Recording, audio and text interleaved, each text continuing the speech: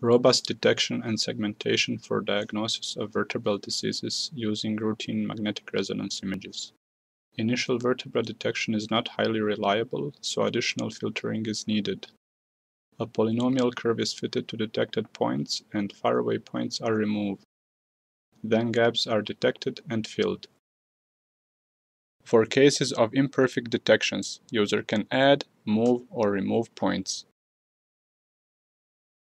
Here we show debugging view of the growing phase. Intermediate inflation steps are normally not shown.